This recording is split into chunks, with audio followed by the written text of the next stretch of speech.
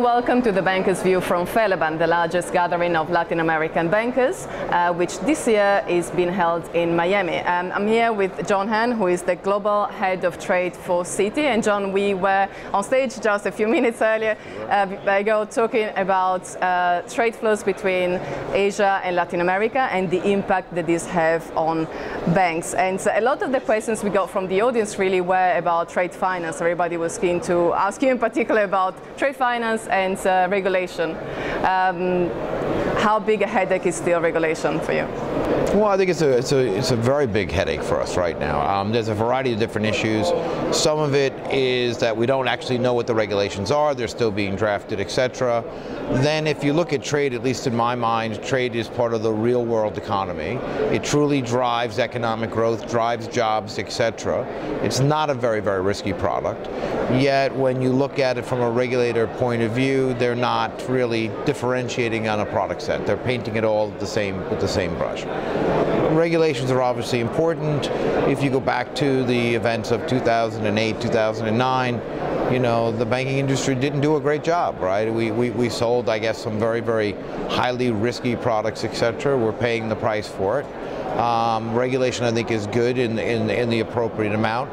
But we also, at the same time, want to make sure that we don't impact the rest of the world, that we don't end up with an over-regulated environment.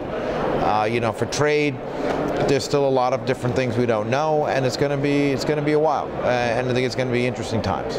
And the risk, obviously, is that a lot of the trade financing business can be pushed outside of the banking sector, which is not as regulated. Are you seeing already a lot of these trends developing? Well, I think it's still very early, right? But we are seeing a variety of new firms starting up that are looking to do, you know, trade finance, etc. in the sectors that the banks are leaving.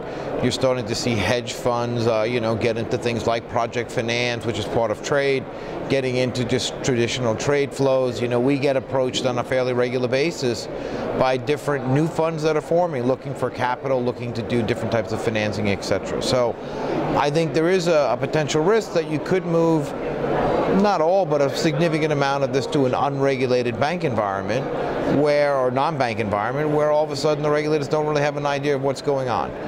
You know, what's interesting is we get asked all the time from different regulatory agencies what's going on in trade, how are trade flows, etc. And you know, if you take it from that regulated environment that we're in today and put it in an unregulated environment, getting that kind of information is going to be much harder. And obviously we are here to talk about Latin America in particular. What is the trade finance market in Latin America at the moment? What are the key trends you're seeing?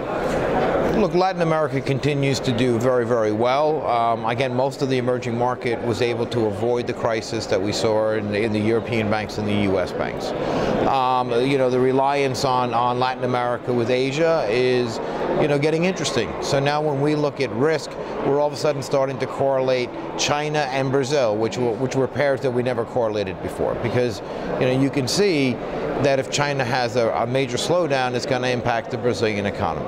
I think overall, I think that, you know, the Latin American banks are doing very, very well.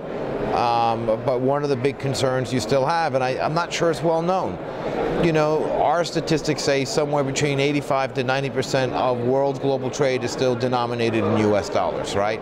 And that makes sense if you look at commodity prices, they're all US dollar based, etc. When you know, you start looking at the regulations, you look at the supplemental leverage ratio, etc., most of the large OECD banks, who are the ones being the most regulated, are the ones that are providing those US dollars to the Latin American banks for them to finance their underlying exports, imports, etc. So, I mean, the whole financial economy, in my mind, is very, very much interconnected. And while you may be trying to fix a regulation in one sector, you may actually be killing, you know, another part of the world just because you're not making that capital available to them to continue doing their types of business. Thank you very much for your comments. Thank you.